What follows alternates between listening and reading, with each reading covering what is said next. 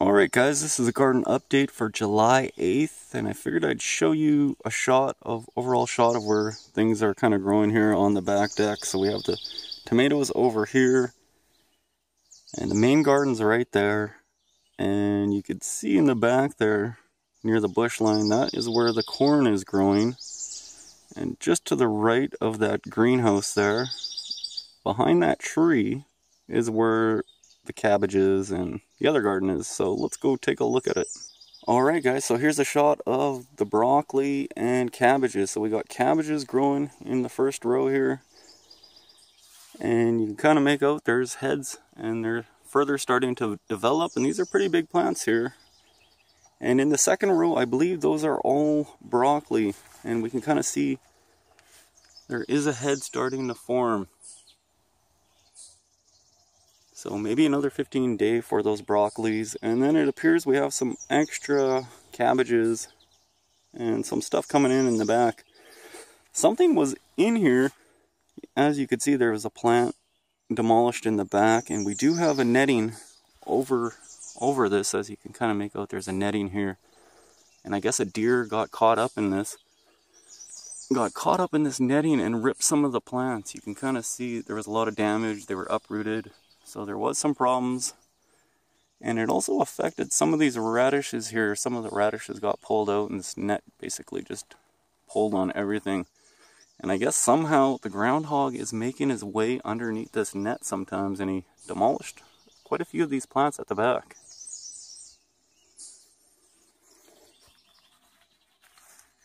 Alright, so here's a shot of the radishes growing right beside the broccolis here. And we also have lettuce that we haven't been able to harvest. So much lettuce, guys. Beside that, we have peppers of all sorts, and pepper plants aren't that big, but there is little peppers growing on them. Like you can make one out right there. So they're kind of staying small, but there's a lot of peppers, a lot of basil growing. Lots of basil there, guys. Basically, we just go through there with a pair of scissors and kind of top them all, and it just kind of regrows. And above that, we have the dill. Let's take a better shot of the dill.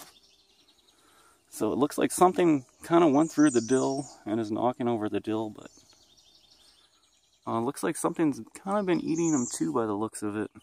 Hard to tell, but dill is going good. Alright, so here's an overall shot of the main garden. We have cucumbers to the far left. You can't really see them because they're being hidden by these beans here. Front and center are the beans.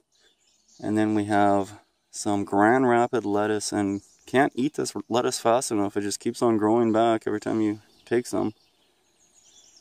And then we have romaine, which is pretty much close to being ready to be harvested. And then we have our carrots, and there's a few parsnips kind of growing there, not too many, and beets and turnips. So let's go take a better look at that. Okay guys, so here's a shot of the turnips, and we got 2 rows of turnips here, and the mosquitoes are eating me, but let's see if we can make out some turnips in there. You could probably see one hiding right there. But a lot of them didn't produce. There's also some right here. A lot of them didn't produce, and they're kind of have root systems growing above the ground like this. And then other ones were in the ground and they produced. And I suspect this had something to do with the way it was thinned and the way it was planted. So some of them are growing like that. So it might not be the best harvest of them. But there is turnip action. And actually, I believe this first row here on the left is actually rutabagas. And this second row is actually turnip. So beside those, we got beets. And we have beets starting here. Let's see if we could look at some beets. So you can kind of make out there is some beets kind of starting there. Still quite early. A lot of them are about that size right there. And then we have carrots and the lettuce. not really too much to look at here, but we could look at the size of the lettuce. So the lettuce leaves are quite big, and we kind of been harvesting it just from the bottoms up, basically harvesting the sides.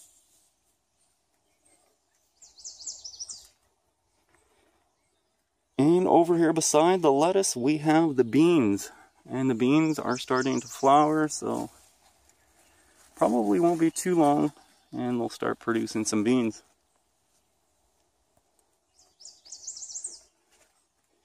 And beside the beans, we have cucumbers. And the cucumbers are kind of being hidden here by the beans, but you can kind of make out, and there's even a second row that was later planted. So cucumbers are kind of growing slow, but they'll eventually climb up this fence here. And just outside the main garden, we have our barrels of parsnip, carrot, more parsnip, and more carrot. And some of these are kind of turning black inside from extra watering. You can kind of see there, guys, it's kind of black in there. Wasn't thinned very good in some of these, and it's kind of causing some rot, so I'm not sure what's going to happen here. Alright, and here's a shot of the tomatoes. And not too much to see here, but we can see some tomato blooms.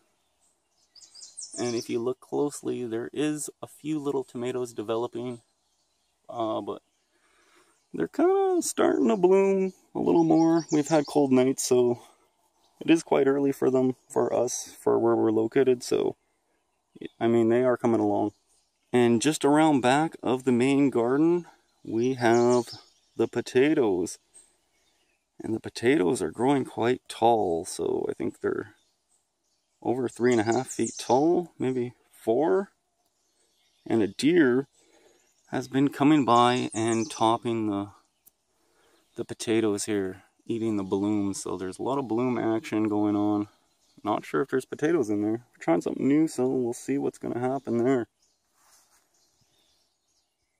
And just beside the potatoes, we have another cucumber garden. And you can kind of make out the cucumbers a lot better here. So there's cucumbers in here, and eventually it's going to take over this fence. And to the back of the property, we have corn. And we got some other things growing. Let's take a look at Stump Garden. Alright, so here we are in Stump Garden again, and you can see the corn. And I got this kind of line here protecting them because there was animal traffic that was trampling over the corn and ripping the plants out as they were walking through. So I just kind of put this up as a deterrent so that they wouldn't break the plants. And a groundhog keeps on coming in and cutting my string at the back there. You can kind of see the string is on the ground. So he didn't like that. But the corn is about, I don't know, 2.5 feet tall. It's growing pretty good, so. And just beside the corn, we have some watermelons growing, not doing too good. And there's also a volunteer tomato plant growing right there. We just kind of left it, so. And we also planted, right in front of that front row and center, some extra cucumbers, which I'm suspecting, you know, the groundhog is probably going to have fun with all this stuff. But we just had some extra seeds and we just basically threw them there. Front and center, we have some dill growing up in here as well. And this is basically right in front of the corn. Had a little section for dill. And you might be able to make it out. It kind of looks like carrots. So there's a lot of dill in here. And hopefully that'll continue to grow.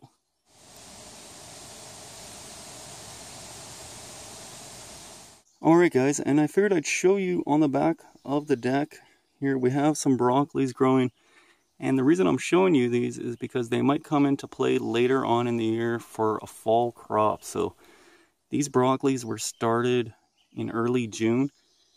And we're probably going to move them into the garden later if we have room. And there's also some cabbages here starting too. So these were planted late June. So might have room for a fall crop.